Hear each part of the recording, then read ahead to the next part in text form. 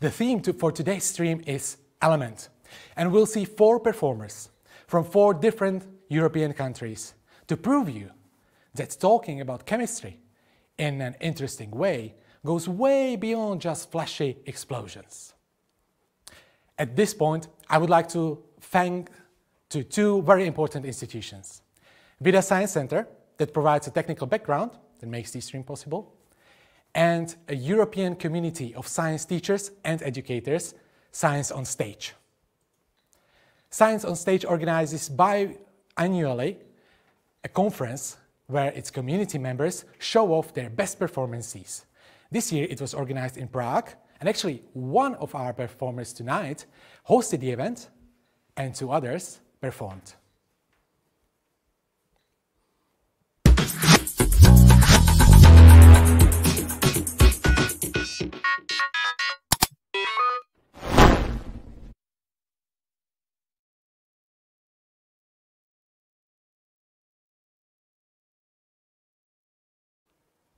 So, without further ado, let me introduce our tonight's guest. First, joining us from Bulgaria is Nasko Stamenov. Nasko, hello, can you hear us? Hi. Hi, how are you doing tonight? I'm fine, thank you. Thanks. And can you tell us a little bit about what you have prepared for us tonight? Well, it's copper, so if you like the color blue, this presentation is the right for you. Oh, well, that's great. Thank you very much. And next, from the Netherlands, Mark Bette. Hello, Mark. Can you hear us? Hello. Nice to be here. Thanks. Perfect. And what can we expect from you? Well, I found an article about a Chinese lab that developed a process to make graphene, and I made a school experiment of this. Mm-hmm. Great, thank you very much.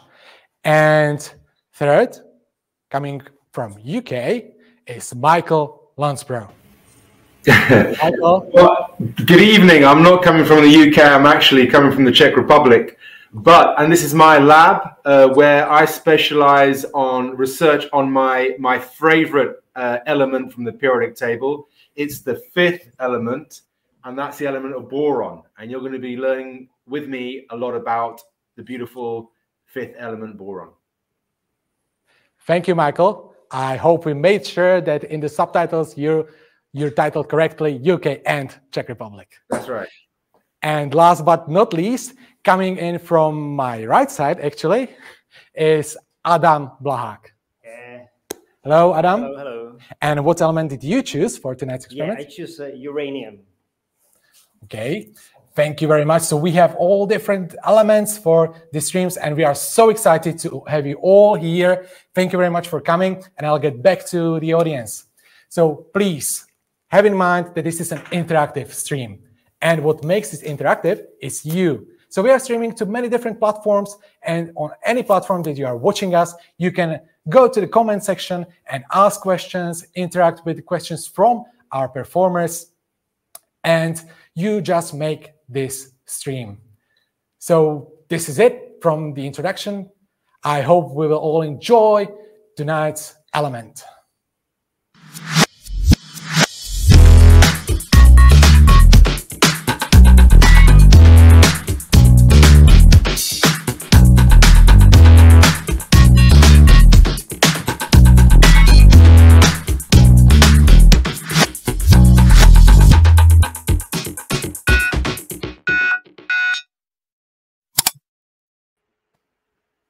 Welcome back, Nasko. Hello. Okay, so we all know, and our audience will see it, that you are very passionate about chemistry. And I would like to ask you, was it always the case, or did you find your way to chemistry at some point in your life? Well, I find my way to chemistry at some point of my life. It was at first grade. My parents had bought quite a lot of encyclopedias when I was a little kid, and I did the mistake to read them all. So then I was really, really hungry for science. Thank you very much. Okay, and so we are ready for your performance, so please, stage is yours. So hello everybody, my name is Nasko from Bulgaria, and today we're going to talk about copper. And actually copper is my favorite element because it's not the best element in anything. But our life is impossible without it. It's not the hardest element, but it's not the hardest metal, but it was the first metal that we made tools from. It isn't the highest thermal conductive metal, but we use it to make pots and other vessels for making food from hundreds of thousands and thousands of years now. It's not the most electrically conductive metal, but we use it for most of our wiring. In your laptop, in your home, everywhere around you, electricity is conducted by copper. Of course, some other elements in niche usages, but copper is the mule, is the running force of all of that. And we know about copper for quite a long time. The first usage of copper dates back to 7,800 BC or so. And at first there was copper that's in pure form. Then copper ore started to be smelted and the copper extracted.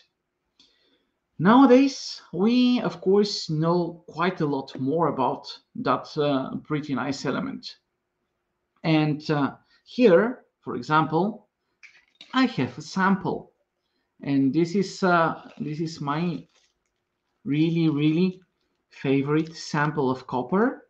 It is 99.9% pure, so it's like the most electrically used copper, and it's really nice and shiny. Of course, it has pinkish brown color to it, but that's not always the case. You have seen stuff made out of copper and its alloy like bronze and brass, and they tend to look differently. They usually become greenish blue, like the Statue of Liberty or your favorite cupolas of building in your town. And why is that? Because copper is not the most reactive metal, but it does react with moisture and carbon dioxide, and it produces the alkaline copper carbonate, or patina, which is a really nice thick layer that will cover copper and prevent its degradation. This is why copper is perfect for archaeology, because we have so many tools from the copper and bronze age because they were prevented from disintegration by the patina. From the Iron Age, not so much. Iron rusts and becomes to dust. But copper will stay. Of course, there are even bacteria who eat copper, like Chrombacterium or Aviolacteum or such. But they are niche organisms. Copper will last you a long time. And on top of that, copper has bactericidal activity. So many bacteria will die by touching copper. This is was discovered really by accident because we had those nice copper doorknobs. And people with copper doorknobs and bronze and brass doorknobs were tending to become less ill than those with other metals. But let's stop discussing that. Let's see some copper chemistry. And I'm going to show you one of my favorite copper experiments. Of course, we are going to use the salt of the copper. This is the copper sulfate. In my country, it is called blue stone. And it is the most common copper salt in the world. You can find it with no real problem anywhere in the world. And to, of course, make dew of our copper, I'll be needing a little bit of water. And of course, it's the water that we can commonly get. So I'll get my bottle of water and we're good to go. So first I'm going to make a little nice solution of copper.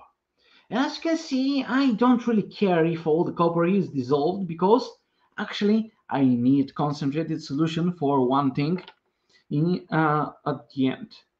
But let me just pour a few test tubes of the real nice blue copper sulfate. So, what can copper sulfate be used for? Well, copper has the tendency to make complexes, which means that copper can react with molecules that contain oxygen and nitrogen and combine with them, bond with them. And this will actually change color and help us see things. For example, if I have an ammonia solution, ammonia is a nice molecule with nitrogen and unpaired electronic couple, and combine that with our copper sulfate, we'll get the nice deep blue color of what is called the Schweitzer reactive, or Schweizer reactive in German and in Swiss. Well, this means that if it touches anything that contains such nitrogens, it should become such color. So what I have now is some gelatin. And gelatin is a protein. And proteins are made out of amino acids. And amino acids, of course, contain the exact same nitrogen atom that is connected with 3 bonds to stuff, and it has the unpaired electronical couple. So when I mix it, it's not the deep blue that we expect. Why so? Well, ammonia, of course, is basic. It's quite basic. Amino acids, not so much. So I need a little bit of a base. And what I have here is a little bit of sodium hydroxide. And I'll drop some of the sodium hydroxide, a strong base, into that mixture. And lo and behold, when I mix them together, because my gelatin, of course, start to gellify everything, when I mix them together, you see the nice, cool color of nitrogen and copper. Beautiful. Did I mention that this is my favorite element? Well, yeah, you'll see that. And of course, it doesn't react only with proteins. I told you that it will react with oxygen also.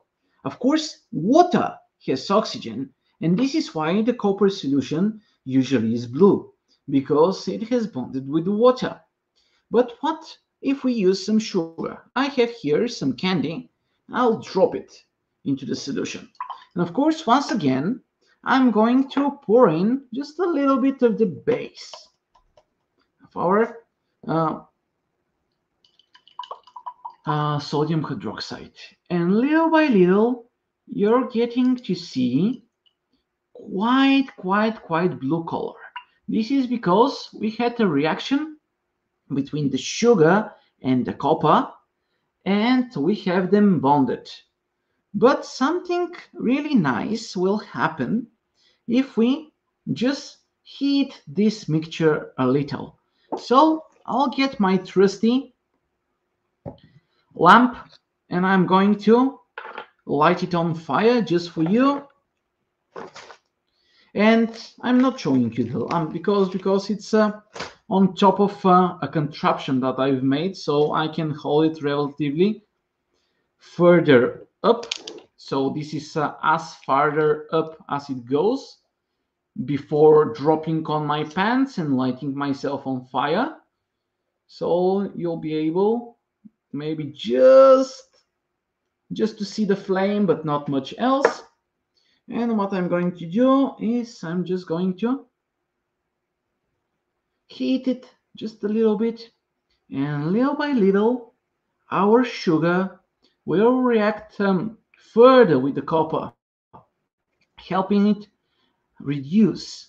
And in time, nice, nice color of orange will appear, which I'm going to show you. Maybe at the end, maybe after that. So, of course, those reactions are quite important in analytical chemistry. They help us find out whether or not we have sugars and or proteins in some sample. Well, now, before I continue with 2 more experiments with copper, I want to ask you a question. Where does the name copper and the Latin version cuprum come from? And now you have some seconds to answer that. So in the meantime, I will prepare myself with the other 2 experiments. So the first one, of course, will be something that if I have done it 300 years ago, I'll may find myself at the stake, because I'm going to change one metal to another. But before that, so do we have some answers?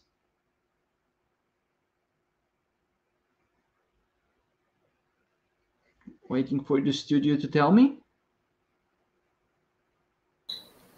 Not yet, Nasko. Not yet. All right. So we'll continue with the next experiment, and then we'll check for them. So what I have now is some iron wool. Iron wool. It is used usually to clean up really nasty burned pots. And what I'm going to do with it is I'm going to dip it in a nice solution of copper sulfate. Well, iron is quite the more reactive metal than copper, which means that the iron atoms will become iron ions, and the copper ions will become copper atoms, which means that when I take it out, you'll see a change of color. My iron has covered with something that is really nicely pinkish brown, and this is the color of pure copper. And if I put it all in and mix it about and stir it around, what is going to happen is that you're starting to see that my solution actually becomes different shade of grayish blue. And actually, it doesn't show perfect on the camera, but it starts to get green tint. This is because most of my copper is going to react. And if I take now this thing, you'll see that most of it is this nice color.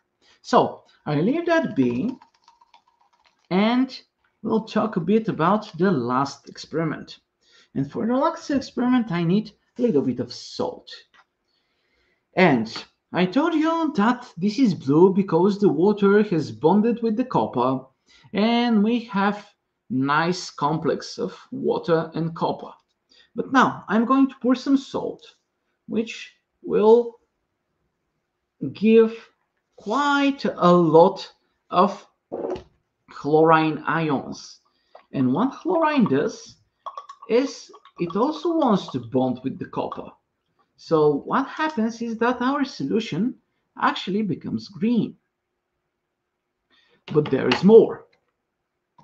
What is going on now is here in my stock solution that still has some crystals of copper sulfate. I'm going to pour quite the nice amount of sodium chloride, and my solution will become really dark green, which you may see as gray green by the camera if I see correctly, but it is nice deep green.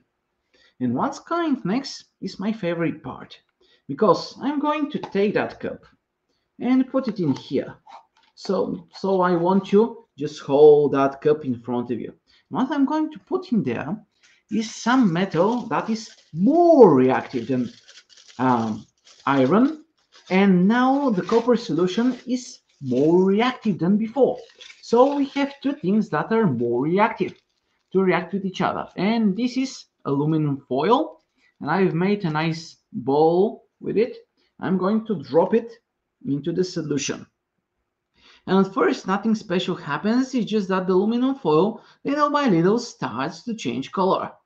The same brownish copper that I showed you before. But the more it reacts, the hotter it gets, the hotter it gets, the faster it reacts. And the faster it reacts, the hotter it gets.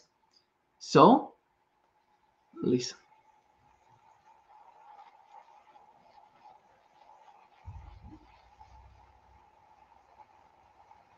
You hear sizzling, you see bubbles.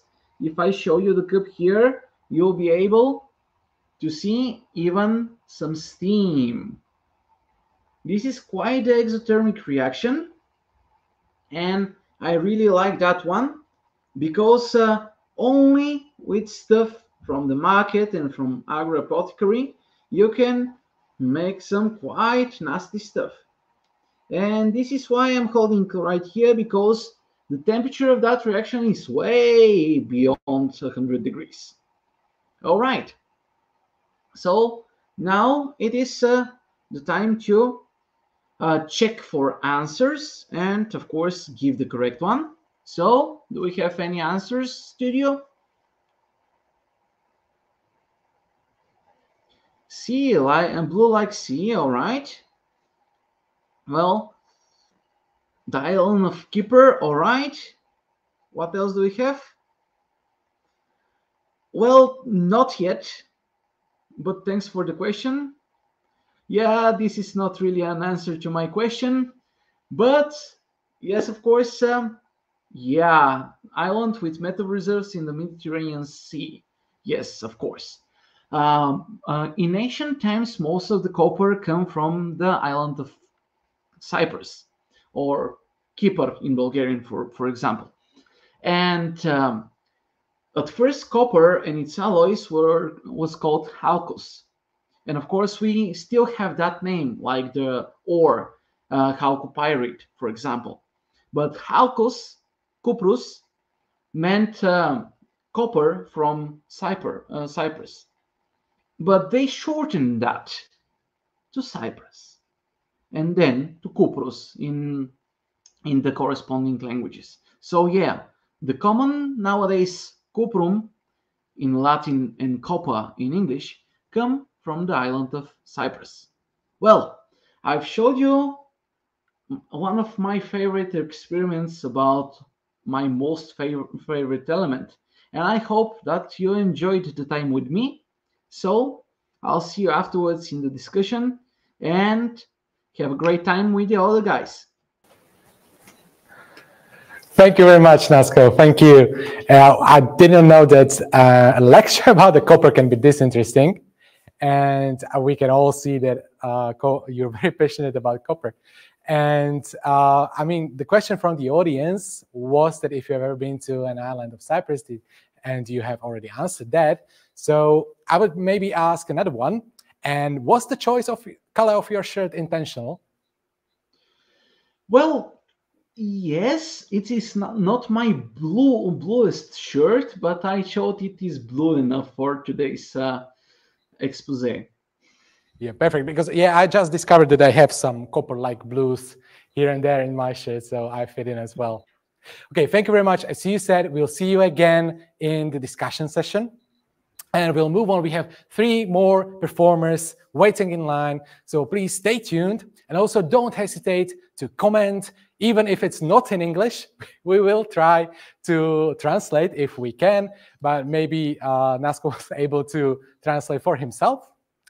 And you can ask questions for the performers, and we will ask them during the discussion session. So please stay tuned and we will continue with other experiments.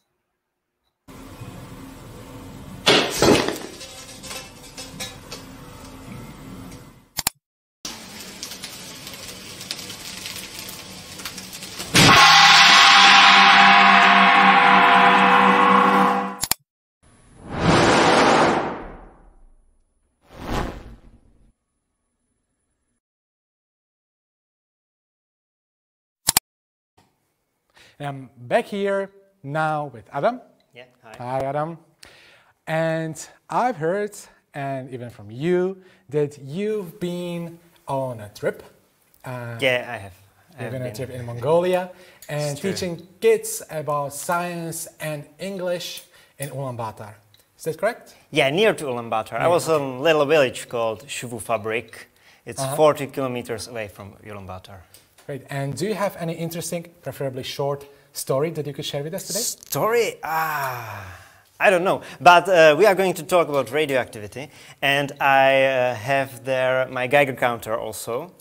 So I find 3 hotspots, some little higher radioactive places there. So it's quite interesting there. Great. And is there somewhere? Yeah, it was near to Ulaanbaatar. There is a hill or mountain called Tsetsegun, and it's like a sacred, sanctioned, or how can I say that? Sacred hill. Okay. Sacred hill. Yeah, the mountain. It's radioactive. Yeah, there is. Sacred and radioactive. Yeah, also. Okay. Those invisible forces are there. Yeah. Yeah. Okay. We can. Yeah. Perfect. And then the stage is yours. All right. So please, it's up to you. Yeah. So I ask for darkness. So we turn off our lights, and we will look for 2 things. I hope for 2 things. First thing is here, maybe. This is our cloud chamber, or maybe it's not. Yeah, here it is. And there are little pieces of uranium there. If we can focus on it, or we cannot. Yeah, and in a while, maybe we could see some white lines. Oh, not really, not really. Now it's a little bit better, but yeah. If you look really closer, you can see there little lines, what is radioactive particles, what are shooting from our samples. But we are looking for bigger samples here next to our cloud chamber. And this is a piece of uranium ore, our Czech uranium ore. Can we see that or not? Not really. We can't focus. Yeah, now we have that. Yeah, this is one piece of uranium ore, and if we shine with a UV light on it, we can see a really nice color. It shines with green color, and here is also some reddish color. The red thing, it's not uranium, it's some kind of calcite, but the green thing, it's some kind of uranium mineral. Now we can turn on our lights. Yeah, I'm also a little bit reddish, not anymore. And we can, if we look to our uranium sample, it's right here. It's just a boring stone. Yeah, you can see it's just a black pieces of stone, nothing interesting. But we use it in many fields. And here comes the first question for you: where we can find uranium, in nature or in some artificial products? It's up to you. So type it into comment, and we look on it in a minute. But first we'll look for our uranium ore. If you can shoot it a little bit closer. Yeah, you can see there are little bubbles, bubble-like structure, and it's very typical for this kind of uranium ore. this uranium ore I found on a first date with my girlfriend in Příbram. Příbram is Czech city, famous with uranium mines. And we can measure it, actually. Yeah, because radioactivity is everywhere around us. I have this Geiger counter with me, and it shows that there are 0.3 something microsieverts per hour, or 0.5, something like that. Nothing high, nothing what we could be afraid. But if we put it close to our uranium stone, it's a lot higher. Yeah, it's higher. Yeah, this is quite a dose. It's something like, it should be something like 500 microsieverts per hour. So it's quite active, quite radioactive. And this little clicking sound, this is radioactive particles which are shooting to our detector. And if we look closer to our uranium sample, we can see a nucleus. And that's a really important part if our radioactive physics, nuclear physics.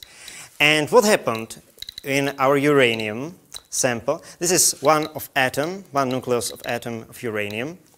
And there is some protons, this is the whitish things, and the black things, this is neutrons. And as we know, I think, the uranium is unstable. So it shoots 2 protons and 2 neutrons away, which we called alpha particle. Yeah, here it is. Here it is.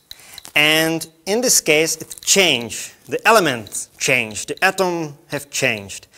Because element is based on atomic number, which means the number of protons there. But the number of protons have changed already. So now it's not uranium, but now it's thorium inside. And it shoots this like little, quite big particle, alpha particle. And we can look on this particle with a special camera, which can show us the radiation. This is it. Yeah, we can, now we have it even the screen. Yeah, now nothing interesting is there. Maybe some particle radioactive now and there. And now we put it closer to our sample. And we can see that a lot of things are happening here. Yeah, it's quite amazing. Ha, ha, ha. And if we stop it, we can see that there are some bigger, here is some bigger particle. This is the alpha particle, what we are mentioned earlier. But what is the rest? The rest is beta particles and gamma particles, and gamma radiation and beta radiation. And it is caused by another element, which are radioactive and what are daughters of our uranium. Because thorium is also radioactive, unstable, and it radiates not alpha particles, but beta particles. So one of its neutrons changed to protons, and during this change, the electron is emitted. So this is the beta particle. And now it's no longer thorium, but it's protactinium. And the protactinium is also radioactive, and it decays in a decay chain. We can show our decay chain, maybe. Yeah, here it is. So here is the start, here is our uranium, and decay to thorium, then protactinium, and it goes like this to the end, which is here, and that's a lead. Nice, we can close it. Thank you very much. And now we are going to talk about one of the elements which is daughter of our uranium. But firstly, I have a. I show it to you. Yeah, that's what I want to do. This is things where is polonium, which is created by a decay of uranium. There should be a polonium 210, so it has 200 and 10 protons and neutrons. And it was created in USA in 50s. And this is a fire plug with polonium, a radioactive element. This is something what is written on the box. And if you put our Geiger counter nearby, you can notice that nothing really happened. It's decreasing, so maybe it's not really radioactive. And here comes the second question from me to you. Why didn't we measure anything? There are three possibilities what could happen. The first thing is that our device can't detect this kind of radiation which is emitted by this polonium thing. Or the second one is it stopped being radioactive somewhere in history. It's no longer radioactive. Or there is a third option that it was just for marketing because it was cool to have everything radioactive. So the salesman decided he will write that this spark plug is radioactive. So, right answers A, B, C. And now we can look for answers where we can find the uranium. What do you think? Jáchymov, yeah, that's a quite famous Czech uranium mine, already closed. Yeah, Dolní Rožínka, that's also the mine in Czech Republic. Our last opened mine, but it's already closed now, a few years. And, all right. And we can find uranium also in some artifacts, some things like atomic bombs, maybe. Or the big thing, now energetic, the nuclear power plants. There is also uranium used. But we are looking for some special things, and we are going to look to history. And in history, uranium was quite popular for coloring things, like some ceramics or glasses. Yeah. This green color is colored by uranium. It is a nice green color, and if we put it to UV light, but we need a dark first. Yeah. If we put it under the UV light, we will see that this glass, colored by the uranium, shines nice green. Yeah, the best thing I think is these buttons, yeah, for some shirt. Uranium glass buttons. But we used uranium not only for green color, but also for orange one, red one, black one. It was really popular for coloring ceramic special. This was one used in history, and I have something really interesting what I think it is. Yeah, turn on the light, thank you. And uranium and all the radioactive samples was quite popular in history and medicine, maybe some cosmetic also. And in Czech Republic, there was manufactured some radioactive uranium soap. So in history, like in 20s or 30s, we was creating this soap. But I have only the box, so it's kind of a weird part of our history, I think. And now we can look for your answers. What about the spark plug and the polonium inside? What do you think? Do you have any? Yeah, the B. The B it's no longer radioactive. Okay. Any other idea? C. So it was only for marketing. Okay. Yeah, the marketing purposes. Okay, and other? Do we have any other answer? C also. Yeah, the Shimon thing double. Yeah. For two people. Okay, the right answer was B, because it was probably radioactive. I hope so. So there was a polonium, but polonium has a half-life something like 130 days. So after 70 years, I think not many polonium is there. All of it is lead now, I think. So the right answer was B, so our viewer is right. So thank you, and I can pass the screen to others. Thank you, Adam, very much. And it's great. It was not only uranium, it was also polonium here. Yeah, polonium is great. And I would like to ask you, you mentioned that you take this thing around with you everywhere you go. Right? Yeah, something other. I have a lot of types of these things. Yeah. And so apart from like exploiting sacred places, yeah. What else do you use it for when you have it around you? In Mongolia or in the Czech Republic? Like usually, anywhere. Yeah, I have one device, one Geiger mill counter, and it can measure the spectrum of the gamma. It can do a gamma spectroscopy. So you can say what elements are in your sample. That's quite interesting. Okay.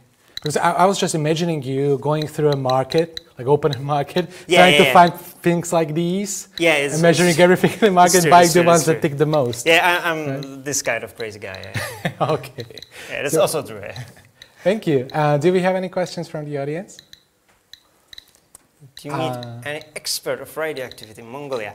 Not really, but I'm an expert in geology. Yeah, geology. I was in Museum of Mineralogy and Geology in a Faculty of Science on University in Mongolia, and there was one lady who know a lot about minerals and uranium and their mines of coal, especially. Okay. Great, so thank you Adam again. We've heard 2 presentations about 2 elements, and we have 2 more to go. So please thank you everyone who contributed to the comments. Please continue doing so, and we are ready to continue with other experiments.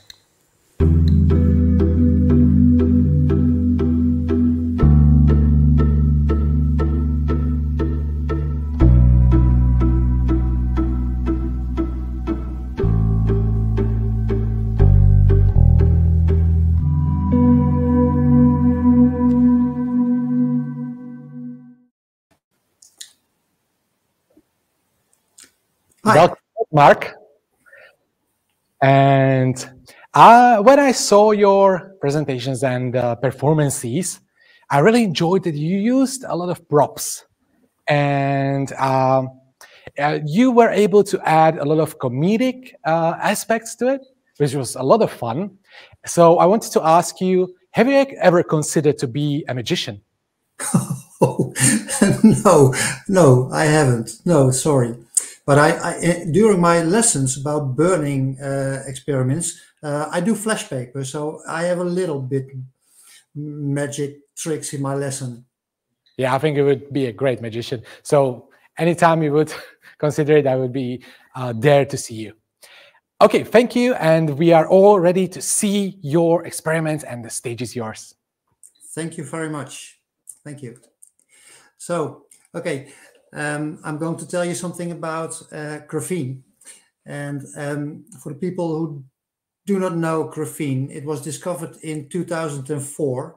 And the people who discovered graphene got the Nobel Prize in 2010 for this discovery. It's 200 times stronger than steel. It's a great electric conductor, and so on, and so on, and so on. So all over the world, people are searching for a way to make graphene on a large scale, because then they can make a lot of money.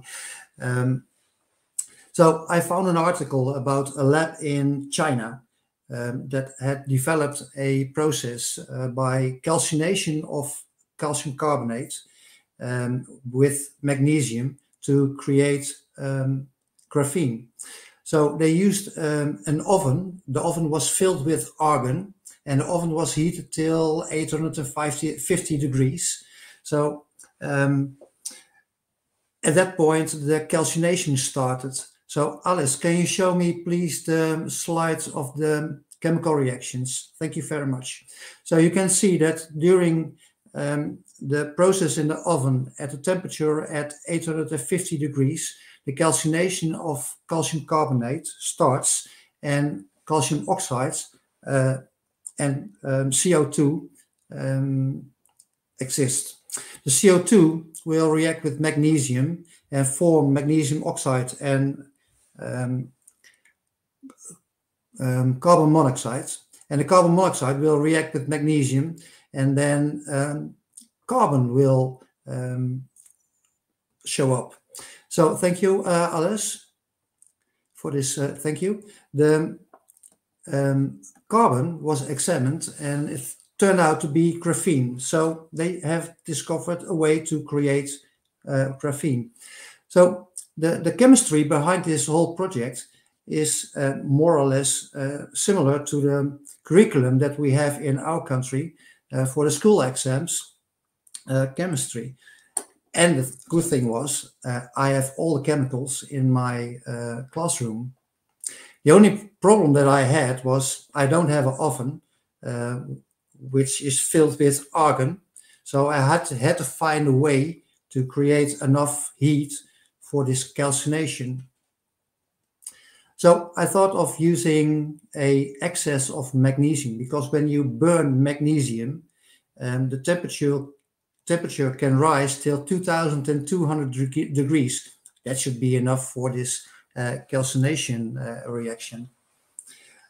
So I tried that, and it turned out it worked. So I have created a school experiment which I can demonstrate in my classroom, and I can demonstrate the principle behind this experiment from China. Alice, can you show me the slide of the carbon structures, please? Thank you. So for me, this is very important to announce, because I don't want to give the impression that I can make graphene with this experiment. I only can demonstrate the principles behind this process, because we all know that carbon can have different structures, and you have to have the right circumstances to create graphene. And in my classroom, I don't have those circumstances. So again, I'm not pretending to create graphene. I'm demonstrating the principles behind. Thank you, Alice. So during my school experiment, I use calcium carbonate, and I use 1 spatula of calcium carbonate, put it in a porcelain dish, and then I use an excess of magnesium.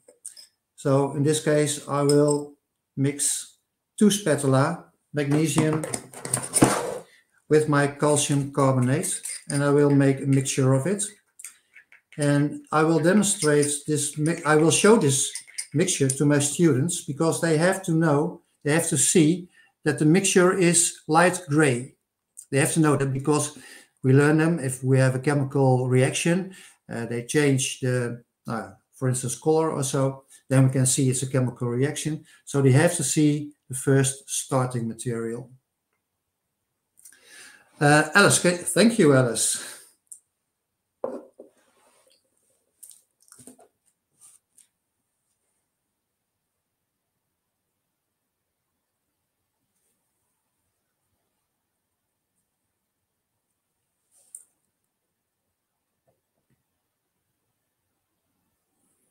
So now there's enough heat for this calcination, and this is the process that takes place. And this is the result. And you can see there's a big difference between the starting materials and the materials after the reaction. I did bring a result. You can really see it's very dark. So there should be carbon in it. Alice, can you show the slide with the student activities? Thank you. So during my lesson, I will ask my students to answer these questions. So they should be able to describe the starting and the ending substance. They should be able to describe the reaction phenomena, explain which phase magnesium has in the oven, it's molten, explain why the oven is filled with argon that doesn't react with other chemicals. So they have to make the reaction equation correctly. They should recognize molecules, salts, and metals in these reactions. And thank you, Alice. So now I have a new problem in my classroom with my students, because we have a mixture of 3 solid chemicals, and I want to separate the carbon from this mixture. And the question to you all is, how can I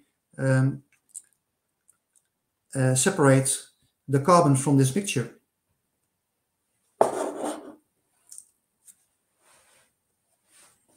So I will give you some time to give an answer to the organization. If we have an answer, you can show it if you want.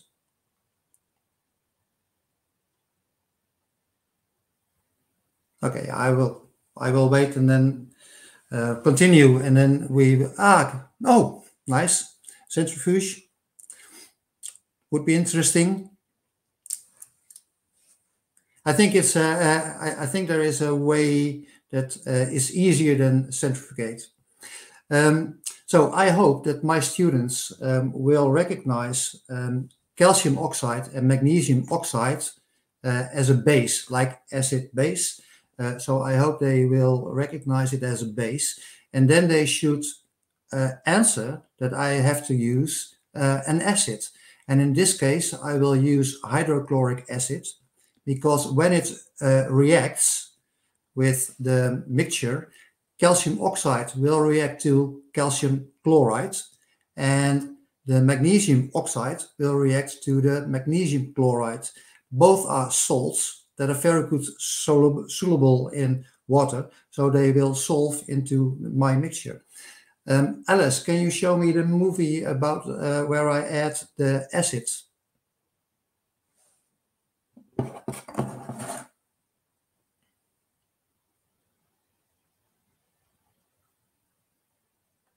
So now it's an interesting thing, because there's also gas in this reaction. You can really see there's a lot of gas coming from the reaction. And oh, please pause.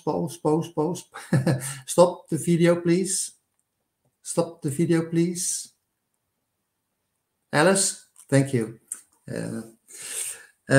So you saw that there was a gas, and I want to know if you can answer the question, which gas did appear? So we have a couple of options. I can't read. The first one is hydrogen. The second one is oxygen. The third one is carbon dioxide, and D will be helium.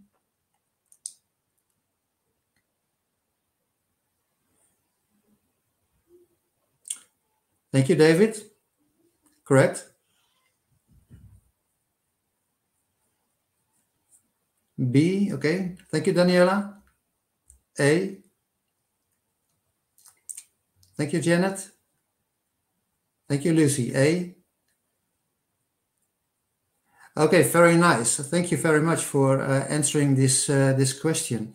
The thing is, when I have used an excess of magnesium, and the magnesium will react with the hydrochloric acid, hydrogen will be formed. If there still is calcium oxide in this mixture, because it didn't react or because I used an excess of it, carbon dioxide will be in this reaction. So two gases are possible: hydrogen gas or carbon dioxide will be another possibility. Thank you for the answering my questions.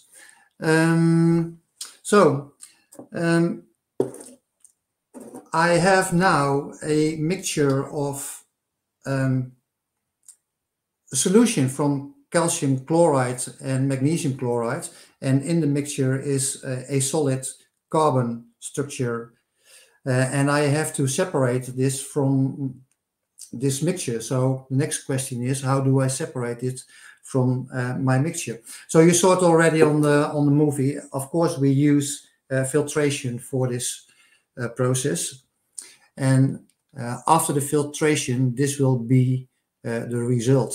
So you can see a lot of black material in the filter, and this is carbon. So this is more or less a summary from the whole process.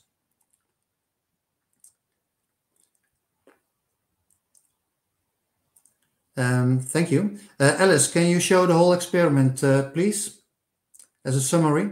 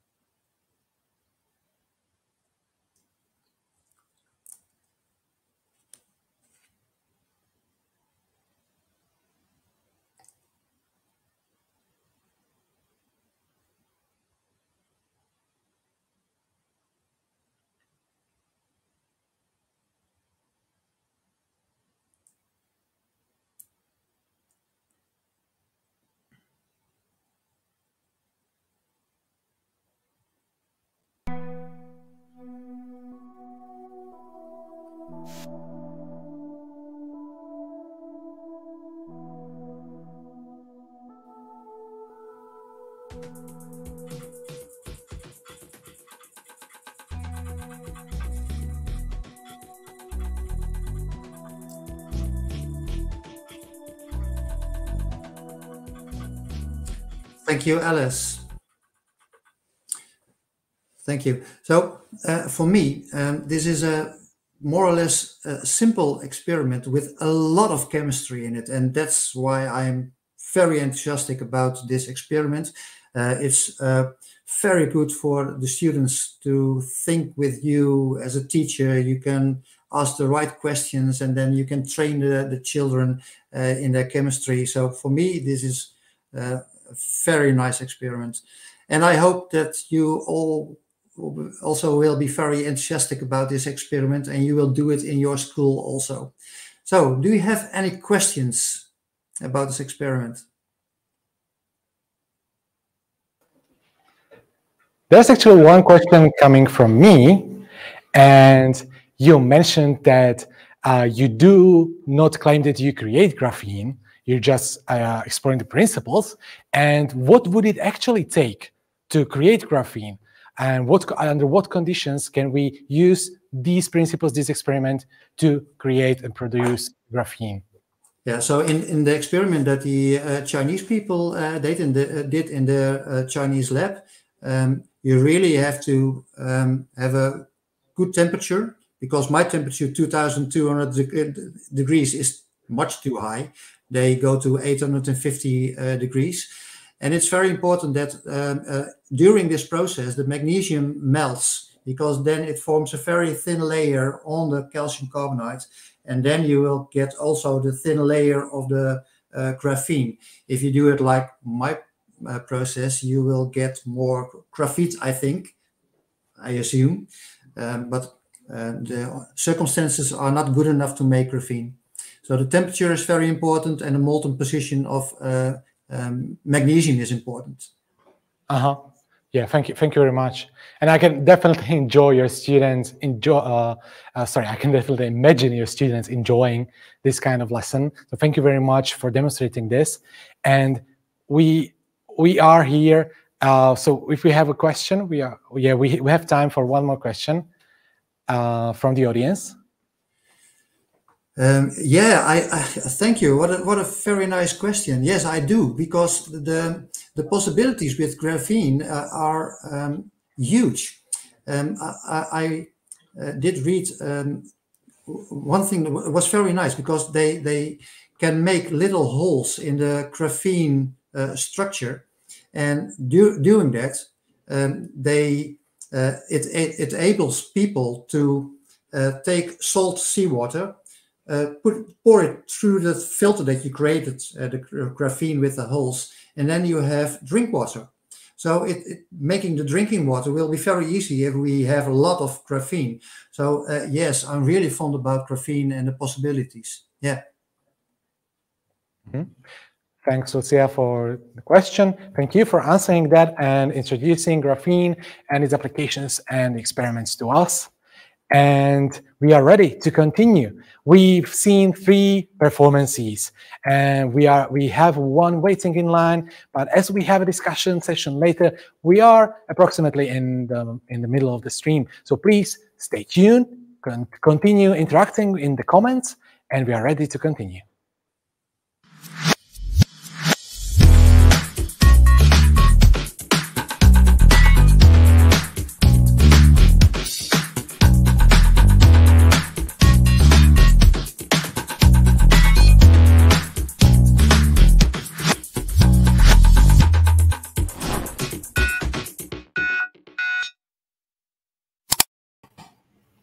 And Michael, welcome back on stage. Thank you. And as you've mentioned, you are now in Czech Republic. You are affiliated with Czech Academy of Sciences. And sorry, I forgot, what's the town called where your lab is located? So my lab is in a small town called Rzesz, which is about 15 kilometers north of Prague, on the banks of the Vltava River. Yes, thank you. I remembered, sorry, I just wanted to hear you saying that. But what I wanted to actually ask is that you gave presentations and performances a lot of different settings, right? I mean, you gave presentations and science shows in larger or smaller audiences, but you also have to defend your work in academia. And also, I mean, you're the one who hosted the Prague Science Stage. And I definitely saw you on television at least once.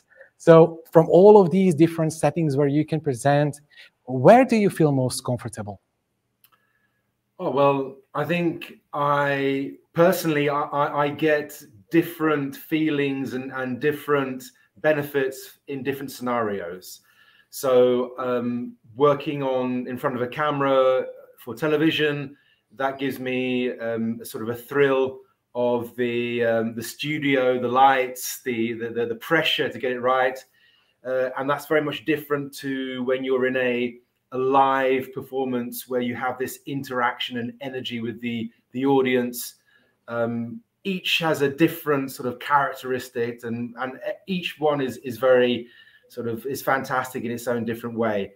Perhaps though, I suppose my favorite is really to have that live performance, that contact with the people, the energy in the room, the adrenaline of the live performance. I think that's maybe the best.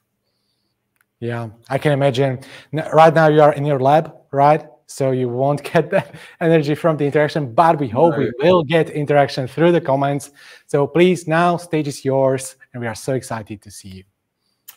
Well, thank you very much for this opportunity, for this stage, and to be able to be in contact with everybody on the other side of this camera on my computer. Following on from 3 fantastic performances, you know, it's great to learn. I love as a chemist, I love all the elements, and copper, uranium, and carbon are fantastic elements.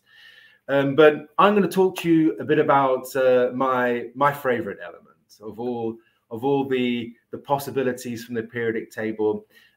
My personal favorite is actually the element next door to carbon, and that's boron, this little beauty. So you can see the 2 important numbers associated with boron. You've got the number 5 here, which is, of course, its atomic number. It's how many protons an atom of boron has. That's why it's the 5th element. And but the second number here is the total number of the total mass, the atomic mass of the average boron atom, and it's not a whole number; it's 10.8, which is interesting. That means it's got a number of 2 isotopes. So most of boron is found with 5 protons and then 6 neutrons, which would bring up to boron 11. But 20% of the time, 20%, which is a large fraction for a light element, it has a second isotope, boron 10. And that's a very important isotope, which has all sorts of other applications, which I'm going to come to shortly. But boron is a really unique element in the sense that it's not made in the usual way. And when I say made, elements, the lighter elements in particular, certainly all the way up to iron, are made through nuclear synthesis in stars. So in the cores of stars where we get nuclear fusion, where lighter elements are compressed and they overcome the repulsive forces to squash together and to form new, gradually heavier and heavier elements. All this occurs in the stars. And but in the case of boron, there's no mathematical way to get to the fifth element. You can't add up gradually the heliums with more hydrogens with more heliums to eventually get to boron. So it's really a puzzle that it exists at all. And it exists, in fact, in a similar way to how uranium exists. It requires a supernova. It requires the star to explode to really generate enough energy to fragment a lot of the heavier atoms and recombine these elements into other forms. And from these huge events, you can get boron. And eventually some of that will be in the nebulous, which forms planets like our own.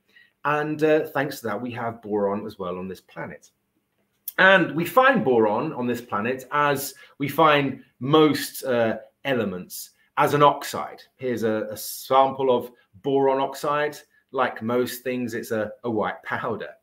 But boron oxide has quite an interesting history in terms of what people have done with it over the ages. So these salts of boron oxide that we find, they were called borax, and their first uses were found by the ancient Egyptians. And the ancient Egyptians found mines of borax in what is today's Turkey. It was then part of the Hittite Empire. And they discovered that these borax salts were very good at desiccating, at extracting, removing water from things. And it became very useful to the ancient Egyptians for the mummification of bodies, in particular pharaohs, of course. And so it became a very expensive and important material for this ideal way of desiccating the body quickly, removing the water to ensure a perfect mummification process.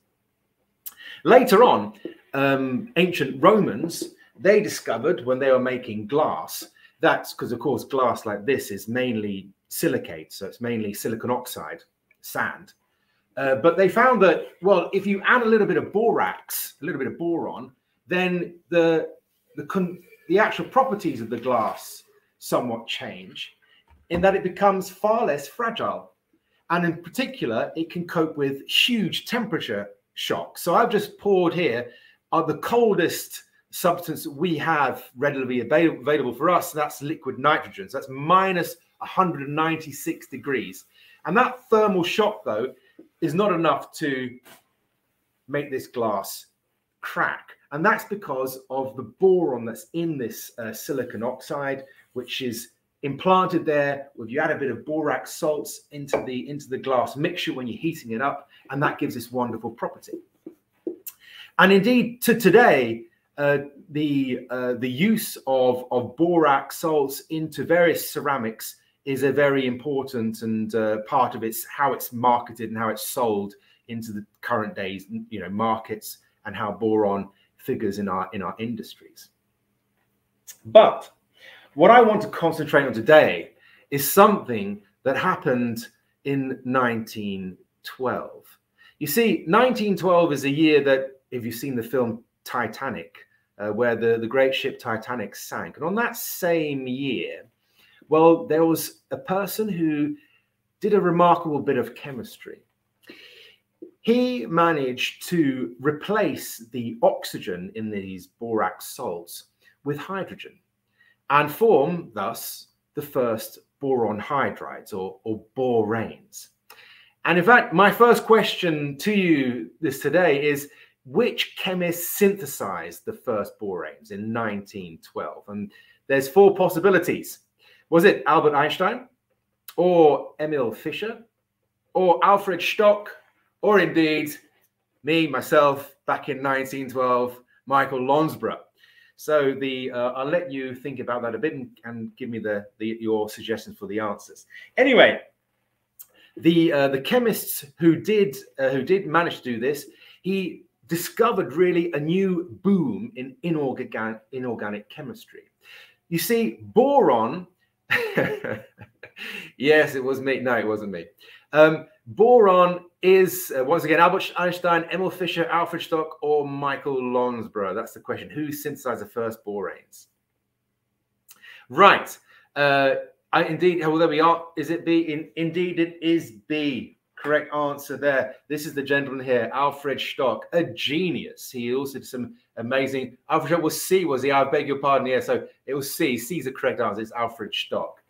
But so Alfred Stock, German chemist, in 1912, his supervisor, PhD supervisor, was Emil Fischer. He did some amazing work in organic chemistry. He also announced to the world that it's a shame that our planet has this remarkable process of photosynthesis, which is unique to carbon, which turns the oxide of carbon, carbon dioxide, into a hydride of carbon, and hydrocarbons, which of course are the be-all and end-all of organic synthesis of our beginnings and life and color and everything on this planet. And he was keen to set his PhD students, the best of which was Alfred Stock, to look into these other elements. Are there other elements that can form a series of hydride compounds? And Alfred Stock came up with the hydrides of boron, the boranes. Now, you've seen in the previous talk some of the structures that carbon makes. They tend to be these flat, ring-like or chain-like structures. Well, Alfred Stock realized and found out that boron, with its hydrides, form these amazing three-dimensional, very beautiful, what are called polyhedral structures. Here's a 12-vertex icosahedron. And so these boranes suddenly began to increase in their number, more and more synthesized, and they realized that boron, after carbon, is the element which has the greatest potential to form hydrides. I want to talk about and show you what some of these hydrides can do. Okay, so here I've got, what I'm going to do is going to put this little dish in front of me here. I've got a small amount of boron hydrides here dissolved in a solvent, and I'm going to pour it out here onto my plate carefully, because in the same way as hydrocarbons are very useful to us as fuels, well, it didn't take long before the boron hydride chemists discovered that boron hydrides also oxidize in air, but when they do so, and I hope you can see that nicely, it gives a wonderful big difference to if I burn carbonaceous materials in oxygen, we get this orange flame.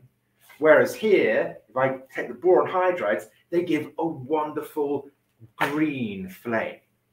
Now look at that. And often actually during some of the major projects which were developing boron hydride chemistry, they called those projects the Green Dragon.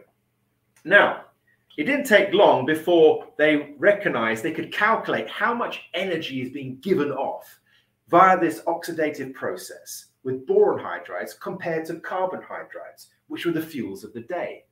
And they realized that, and they calculated, and they also measured that this oxidation process of the boron hydrides is giving off much more energy per unit volume than if I use hydrocarbons.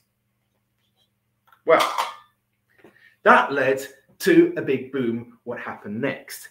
Because you see, now we're talking about the 1930s, 1940s, 1950s, and it was all about, let me get this the right way around, it was all about trying to find rocket fuels.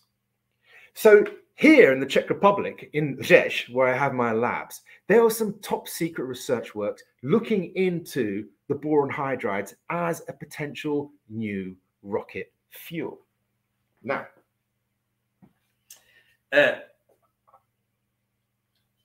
I'm going to show you how we can go from an oxidation process, an easy one, such as we've just seen here with the burning of boron hydrides, and ramp it up to actually get a rocket propulsion.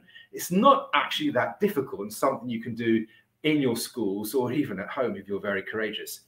And indeed, you don't need a lab like mine to be able to make the boron hydrides. Borax, the salts of boron oxide, can be found in many different products that we find at home. They're often in washing powders, for example. And if you dissolve borax, salts of boron oxide, in alcohols, you can form these boron esters, which have a similar effect. If dissolved then and burnt in alcohol, you'll also get that nice green flame. Now, in any oxidation process, especially with the boron hydrides, which are releasing its energy, which are in these bonds, so you've got your boron hydride molecules, which have these wonderful polyhedra. All the energy is trapped inside these bonds.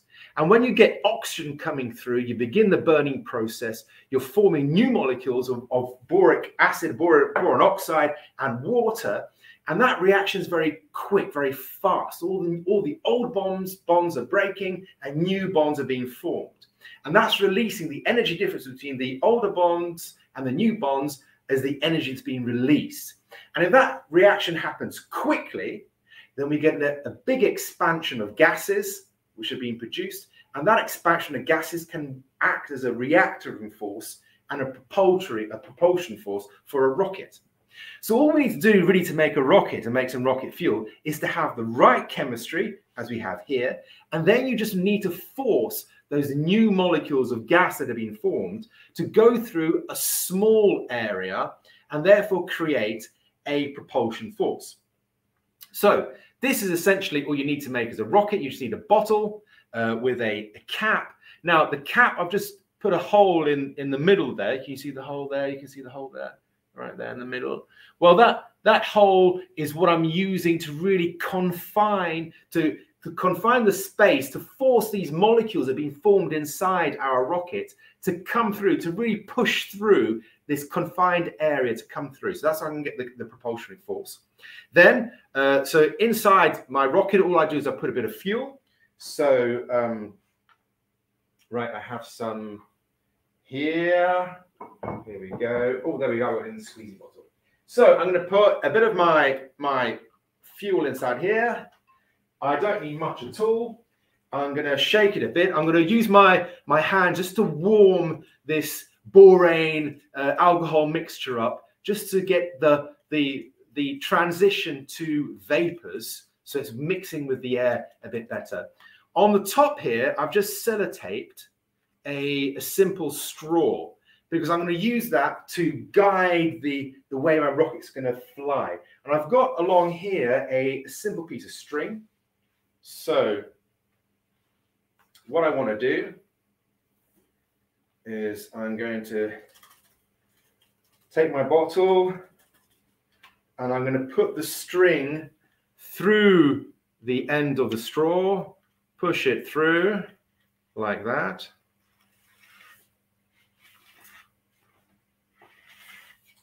Okay, now I just need to empty my bottle of the remaining fuel carefully onto the floor. I'm going to go back over here. Okay, it's all tight and ready. Now, hopefully you can still see this. I'm going to take my fuel over here. I'm going to take my lighter. Are you ready? Can you see it all? Ready? Countdown. 3, 2, 1. Boom. So that's it. We got the propulsion that we needed. That rocket really did fly. I only needed a very small amount of my fuel, the borane fuel. I'm going to go back to this, my second question. You've already seen it once. It's a really easy one. And the second question is, can I ask you to put the... Okie dokie. Yes. Put it back onto the screen, or I've just lost it. It is with which color do the boron hydrides, there we go, with what color flame do the boranes burn? Is it pink, or is it green? Is it blue, or is it orange? It's dead easy, of course. I'm going to show you once again. Okay. I'll put the remainder of my borane fuel here.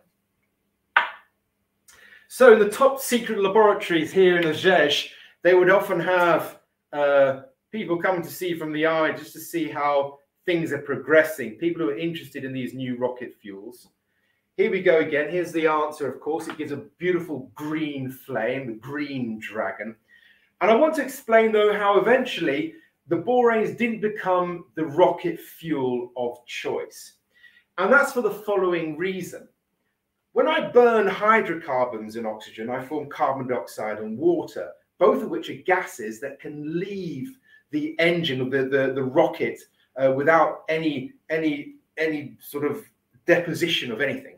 Whereas when I'm burning boron hydrides, I'm forming water, but I'm also forming something else. I want to show you it here. Here, can you see it on the camera? See that white? That's boron oxide. So the oxide of boron, whereas the oxide of carbon dioxide is just a gas that would leave the engine of the rocket. Well, when we use borane fuels, the problem is you get accumulation of boron oxide, and it's a white powder. And that white powder will eventually stop the rocket from working. So you get a lot of initial energy and a lot of initial acceleration, which is superior to normal rocket fuel. However, the accumulation of this white powder destroys the actual trajectory eventually. Nevertheless, I think even Elon Musk's SpaceX thingy rockets, they do use a little bit of boranes at the beginning to get the initial thrust. But to finish with, I want to show you, of course, today's rocket fuel that's used. And today's rocket fuel is Today's rocket fuel is none other than, almost broke the dishes there. There's another end, what I've got over here. Here we go.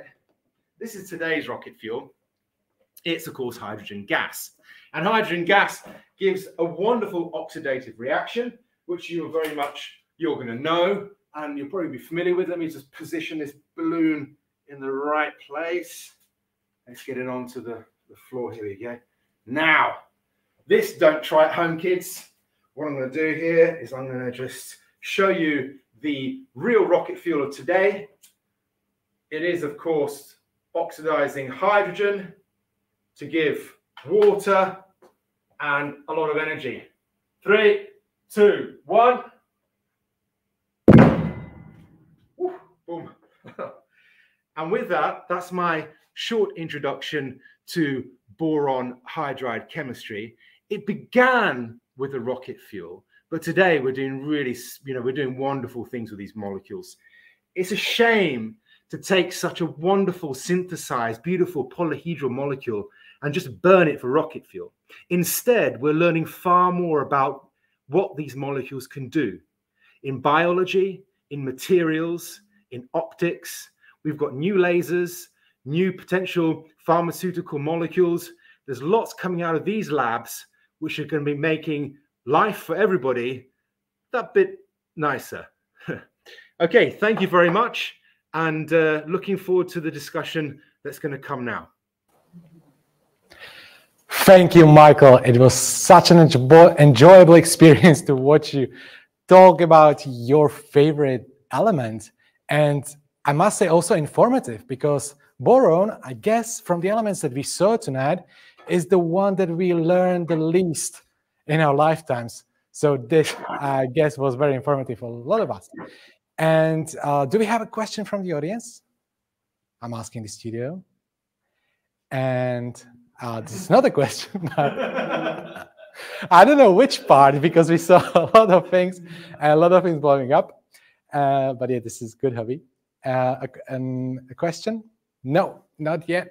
So we probably will hear some questions during the discussion session.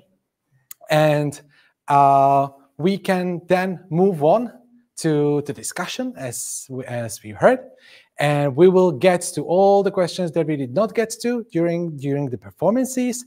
And also, I hope we will get some discussion going in between our performers. I'm looking forward to it, and we're getting it to now.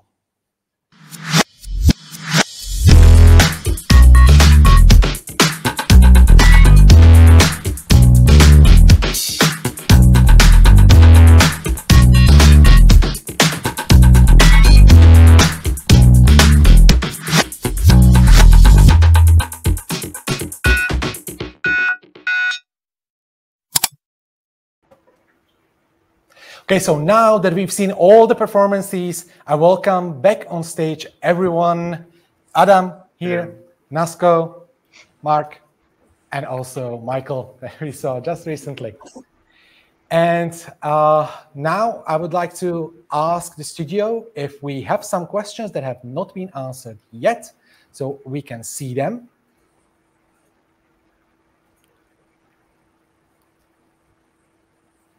Okay, so we have one from the account, My Favorite Experiments, through YouTube.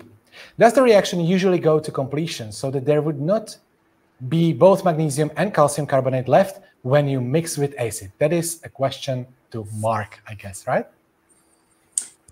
That's a very good question. Thank you for this question.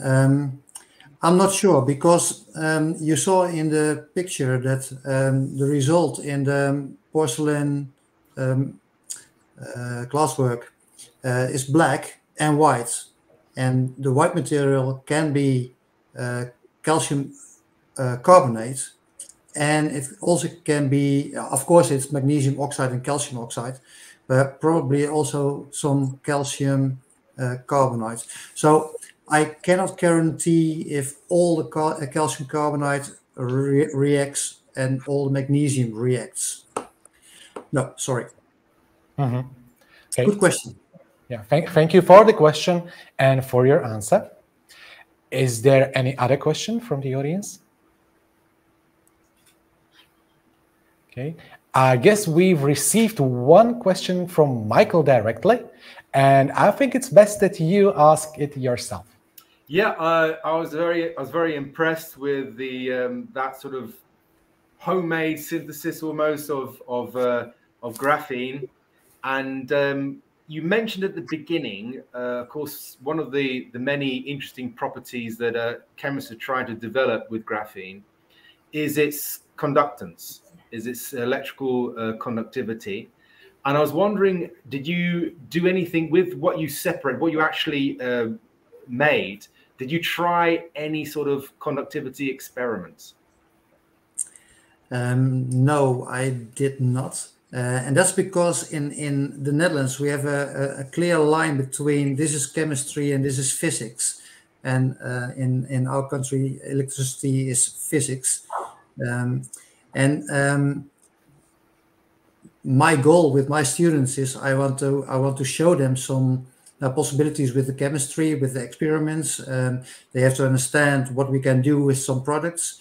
But the level of my students is not the highest level in the Netherlands. So I also have to compromise with what I teach and what I do not teach. I think that if I had a group with a higher level, gymnasium, for instance, then I probably would ask them, find a way to control if there is electricity conduction here. Because what you could do, you could just smudge a bit on a piece of paper, and then if you create a simple circuit with two wires to an LED, and one's linked to a battery, and then there's a break in the circuit, which you can then put the two wires on either edge of the smudge on the piece of paper, and then you can see whether if the LED lights up or not. And you could compare that to, say, for example, graphite from a pencil, smudge, or others. Yeah, good suggestion.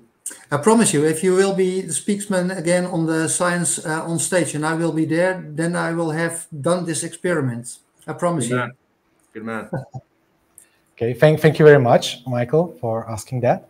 And we have one question from the audience. And Sven is asking, Michael, are there any specific uses of the different boron isotopes? Yes, very good question. And indeed, I wanted to come to that. At the beginning, I mentioned it very briefly, but time was running out. It's actually linked, the importance of the different boron isotopes are linked to one of the previous talks this evening, and that's with uranium. So uranium, one of the many uses of uranium is, of course, in nuclear fission reactors. So because of the sheer size of uranium with its I don't know, is it 92 protons and I don't know how many neutrons. It's so massive, it's so unstable, or at least some of its isotopes are so unstable. It has a tendency to fall apart, as was demonstrated with alpha particles coming out and all that kind of thing. And if that fission reaction, that can lead to, you know, the generation of large amounts of energy, which is the basis of nuclear fission energy that we're using in our reactors to generate electricity. And that reaction is propagated by neutrons. So for every uranium nucleus that falls apart, that fissures, it releases 3 neutrons. And those 3 neutrons go to start further fission reactions. And so you get an exponential growth of the fission reaction.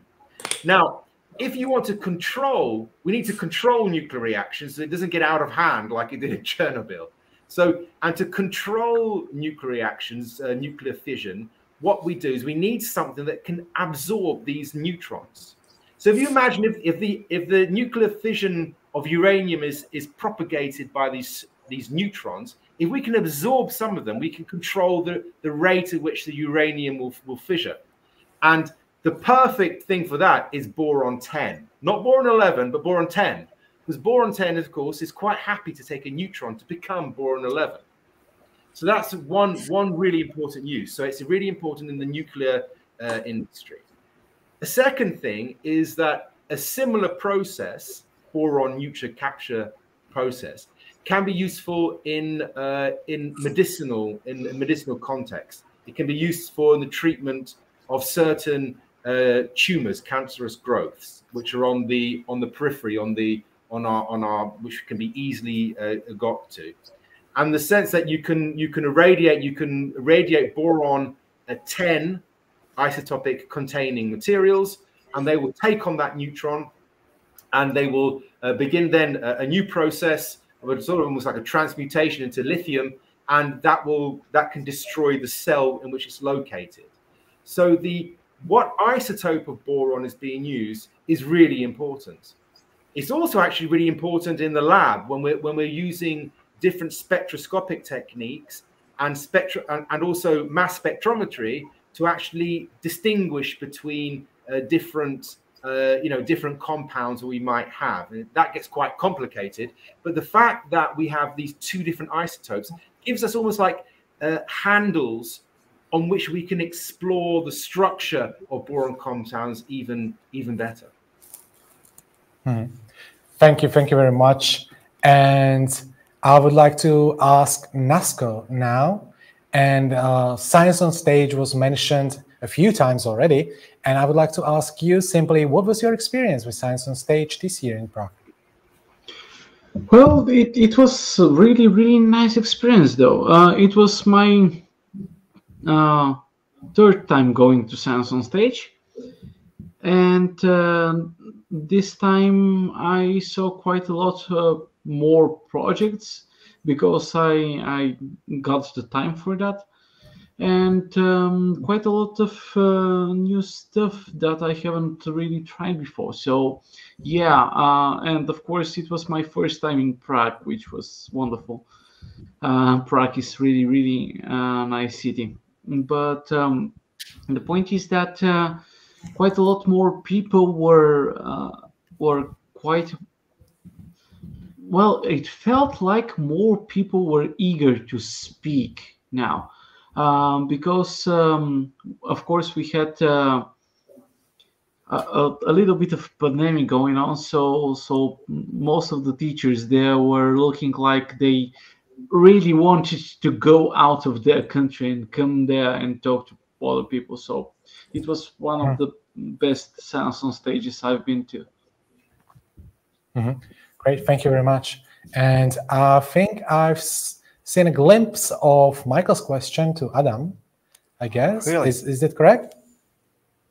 Oh, maybe it's just something else. Was it you, Michael, asking? Yeah. Is it Adam? I'm sorry, I'm not very good at remembering. Yeah, I'm Adam. The gentleman standing next to you is Adam.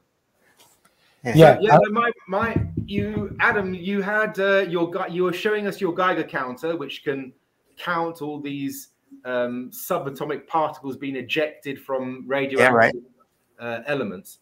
And I was wondering, my question is, what is the most radioactive fruit or vegetable that we eat? It is a Brazilian nut, I think, or banana. Yeah, but I think Brazilian nut have more potassium 40 than banana. So I think Brazilian nut. Yes. Or mushrooms, because mushrooms have a lot of heavy metals inside, or could be there. So some kind of mushrooms from certain areas. It also could be radioactive. So do you when you go to eat at a restaurant, and you want to have mushrooms or fish or whatever, do you take out your Geiger counter and check out? Yeah, not really. Didn't try that yet. Okay. Well, it's an icebreaker in a date, isn't it? Whipping out the Geiger counter on a date. Yes. Yeah. Great. I think that's all the questions from the audience. And I know that, Mark, you have one experiment that you did not have time to perform during your performance. Do you think you could show it to us now? Yeah, no problem. If Alice can open my PowerPoint presentation, then I can demonstrate it. A little bit further in the presentation. Further. Yeah, stop. So it's about the chemistry about samurai swords. You can go to the next slide, please, Alice. So if you start anew the first movie, yes. So the first thing is we bend a hairpin, and the students have to remember how much force they use for bending this hairpin. Then they have a second hairpin. They have to make it red hot, and then they will cool it down very quickly in cold water. The water is 18 degrees. Probably the temperature in a metal, it will be 1400 degrees more or less. So they cool it down very quickly.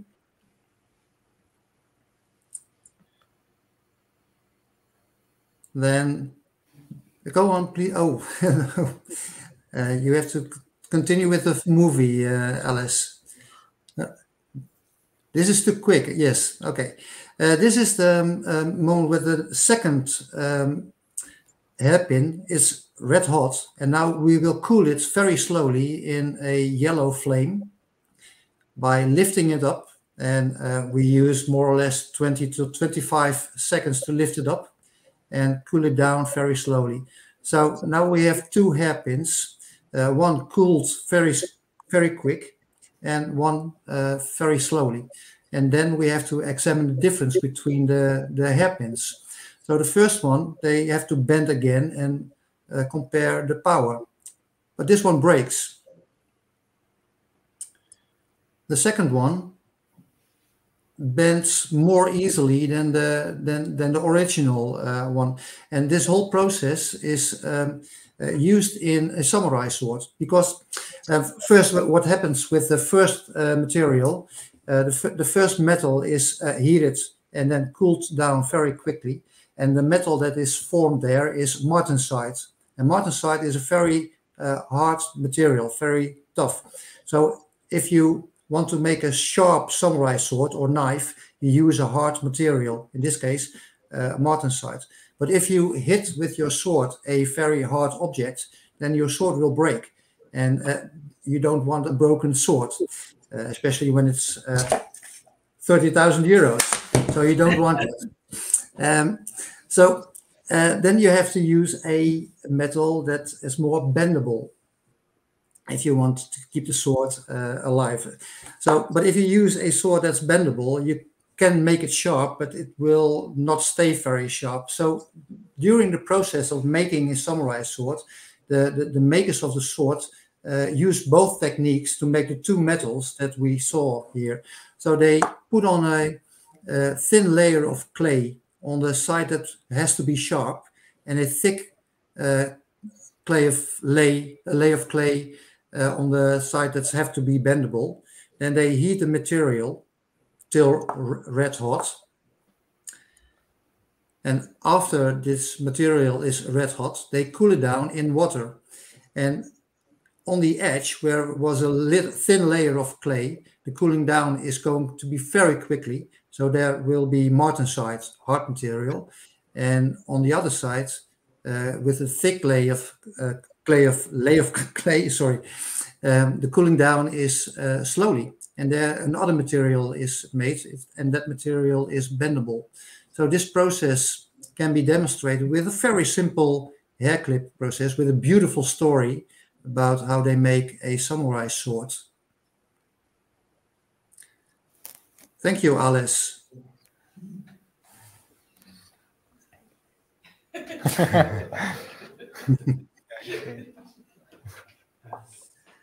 Yes, we had to finish it once he had it. Yeah, okay, I know. Thank you for this additional demonstration.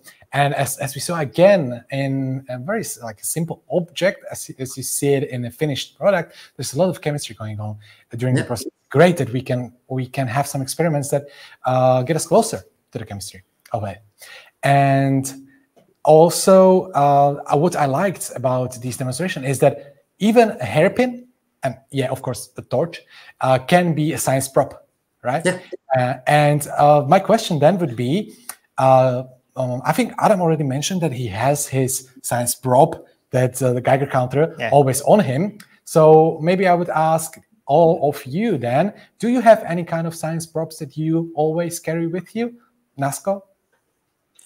Well, in my pockets, you can always find some salts and pieces of metal and strange rocks. So yeah, I don't have a favorite science prop, but in my backpack you can use to make a science show or experiment in any case. It's just there. Yeah. Okay, thanks. Michael? Well, something I always have in my pocket. I'm not sure. A lot of the things I have are usually pretty big. They're too big for my pocket. But I generally have in my pocket a little bit, a stash of gun cotton. That's pretty good and effective. You know, if you soak 100% cotton buds or gauze or something like that in a mixture of concentrated nitric and sulfuric acid, and then you neutralize with, I don't know, sodium carbonate or something, and let it dry, then you form what's called gun cotton, which is nitrocellulose, and that's extremely flammable, and it burns without any smoke or anything. It's very effective. It's good to to show kids. You can just put some in your hand and light up, and it goes. Whoosh. So that's pretty good to have, I think. Yeah, I can imagine. Mark, do you have any favorite props that you carry? Most of the time I have flash paper with me in a €10 note. So it's more or less the same as what Michael explained about gun cotton. It's the same material, but this is paper. So I have a €10 note, and then I can light it and then throw it away, and then no smoke, no nothing. The flame goes high and then it disappears. That's what I usually have with me. Yeah, I think I saw you in similar demonstration, but you took a note from an audience. Is that correct? But you don't light that one up, right? No. Okay. Yeah, I did, but what I did with that note was we did the note in a alcohol water mixture, and the mixture is 60% alcohol, 40% water, and we put a little bit sodium chloride to it. And when you then dip it into the mixture and burn it, only the alcohol will burn, and the water cools down the paper, and the sodium chloride gives a very nice orange flame to it. So yes, we did burn also paper money from the audience, but they got it back. Yeah, that's perfect. Perfect scenario. Okay, and I would like now to ask Adam. And it was already mentioned, I think it was Mark who mentioned that in Netherlands, and I think it's the case in Czech Republic as well, that the science subjects are taught separately. So yeah, physics and chemistry. Physics. And biology also, yeah. But also, when we saw the experiments, we saw there's a lot of all of this stuff going on at the same time, and you are not chemist. Yeah, I'm not a chemist. Yeah, so, but we saw that you can be in a chemist show because even in physics of radioactivity, there's a lot of chemistry. And when you work with kids, Right. is it hard for you to actually talk in a more complex manner because they are used to separating these subjects, or do you find it easy to just say like this is the transition between chemistry, physics? Yeah, I try to combine everything. Yeah. Not only the science subjects like the chemistry and science and biology, but also a little bit of history or politics. In uranium, there's a lot of politics. So you can also talk about that. And about history and uranium, you can talk about politic prisoners in mines in our last regime in Czech Republic. So it's also interesting thing to combine everything and put it more into wide perspective. Yeah, I think it's great that children have places like these, like that they can learn in the whole complexity of things, not only in the narrow subject. And as you mentioned politics, I don't want to end political here, but I have one question gets to a little bit political, and that is that I find it a great challenge now in the era of social media and short attention span to have an effective science communication. And I would like to ask all of you, what do you think is the best way how to maneuver in this era of short attention span and be an effective science communicator? And I would like to start with Nasko. Well, of course, one thing is to branch out. You can, if you have a type of presentation that you're familiar with, and you go through it and go through it and go through it, and not many people go about it and go and see you, then you need to branch out, try new stuff, go where people are. Go outside, go into some social media that you know your students are interested in. So just go about, spread your wings and try to find where the people are. Thank you. Mark, can I hear your thoughts on this? I think it's a very difficult question because honestly, I'm not happy with social media. Not at all. But it's in our community, so we have to deal with it. But I'm not happy with it. But if we have to deal with it, the communication that we have should be short, enthusiastic, to the point, and then you will have the most effect, I think, on using social media. Yeah. Adam, do you have any thoughts on this? Yeah, I tried a lot of like broadcasting during the COVID era, the restriction. So I tried to use social media as a speak to the children and students. And I think that it's not our purpose to change their mind and change their behavior of the children, but we should show them the path in social media. The nice thing about social media, what can be used for more connecting world and to spread the wisdom and knowledge. I mean, social media is all about algorithms, right? Yeah, it is. Yeah, it is. So we can exploit the algorithms by giving good content and it's also true. Yeah, creating pitfalls, scientific pitfalls, educational pitfalls. And also, Michael, can I get your thoughts? Yeah, I think a lot of what Adam says makes a lot of sense, and I agree with him, both on the perspective of trying to combine lots of different disciplines into one, that sort of holistic approach.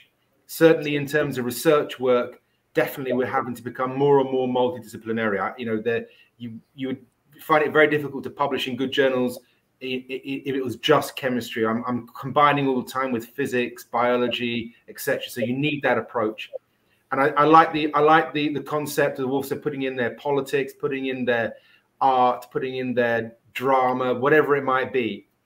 I think what makes very effective communication is it's, to a large extent, it's all about enthusiasm, and it has to be genuine. When you're talking about things, it has to be people switch on if you are genuine. If your enthusiasm is genuine, then people want to listen. When it comes to social media and audiences and low attention spans, I think also what Adam says is also true. You can't sort of force feed somebody who doesn't want to listen something which you want to create. Just create something which you enjoy creating, and the audience finds it or it doesn't. You know, and there's going to be a group of kids, people, whoever, who will take the time, who will watch the content, who will be inspired by that, and who will go places. We don't need everybody to become a scientist. It would be great if more people, generally speaking, became more interested in science. But you know, if somebody hasn't got the attention span to last a couple of minutes, then you know it's their fault and not yours. Yeah. Okay. Thank you very much for your thoughts on this, and also for the whole stream. I mean, my last question would be to the studio, if we have any unanswered questions from the audience, and if not, which is the case, I would like to again thank you for the performances. It was such a pleasure to have brilliant science communicators on stream, live, interacting with the audience, and we can see it works even when the COVID is over. And again, you can follow us on social media. You can follow us like everywhere you watch the stream. And we prepare streams every few months. Even the Czech stream will start in the 29th of November. And you can definitely look forward for another international stream in the spring next year. So again, thank you very much for the night. And I wish you like great rest of the night, and that you take a lot of inspiration from these performances. So good night, and hopefully see you soon. Bye. Bye-bye. Bye-bye. Bye. Bye.